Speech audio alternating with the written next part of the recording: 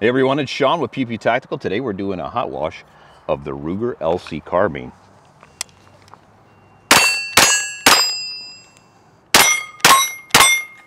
Check it out. All right, before we jump in, we'd like to thank our friends over at Silencer Shop for sponsoring this video. You probably know them from their kiosks at your local gun store. Speaking of suppressors, we want to start out with this Ruger LC Carbine. One of the first features that we notice at the muzzle here is that it has a threaded barrel. It's 5.28. Moving back, a pretty nice rail section here with M-lock on both sides. You've got pick rail running all the way down the top. And it also comes with these pop-up sights from Ruger.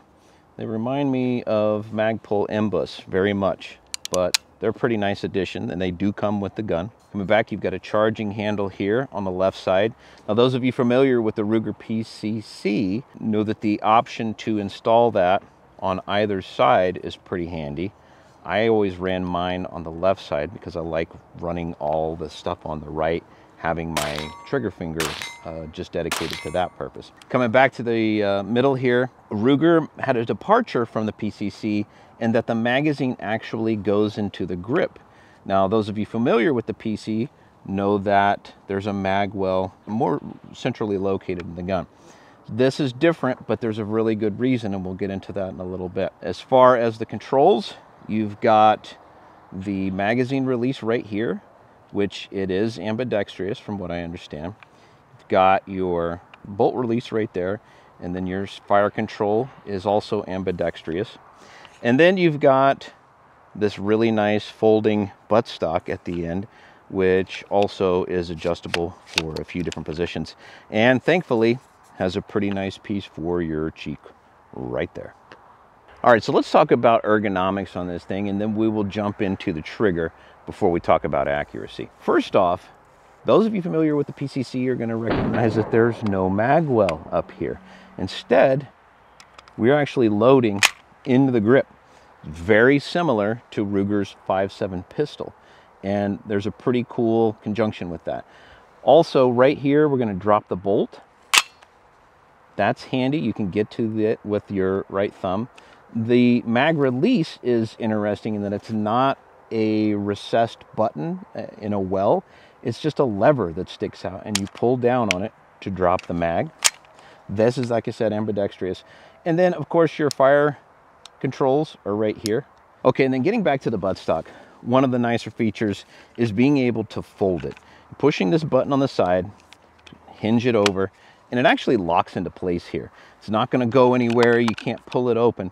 You literally have to lift up on it and then lock it into place before you fire. All right, let's talk about the trigger. Got a little bit of a build up here before you hit a wall.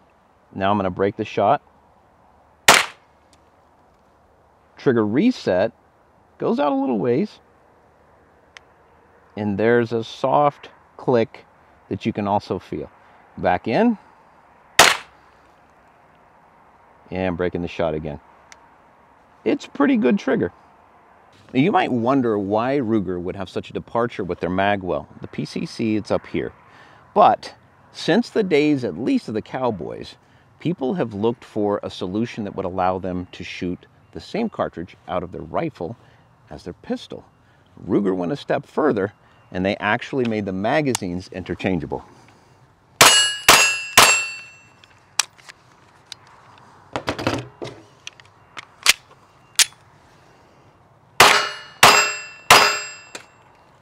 Pretty cool.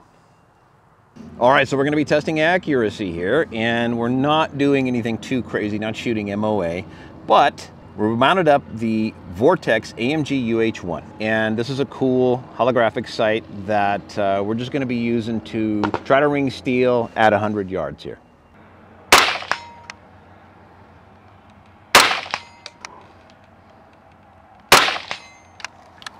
Pretty accurate.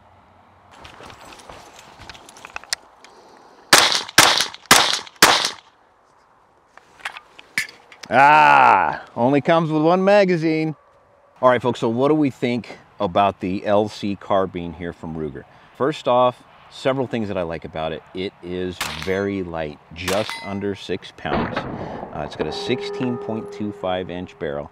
It is fluted. If you get in there pretty tight, you can actually see the fluting on there, and that helps it be a little bit lighter overall.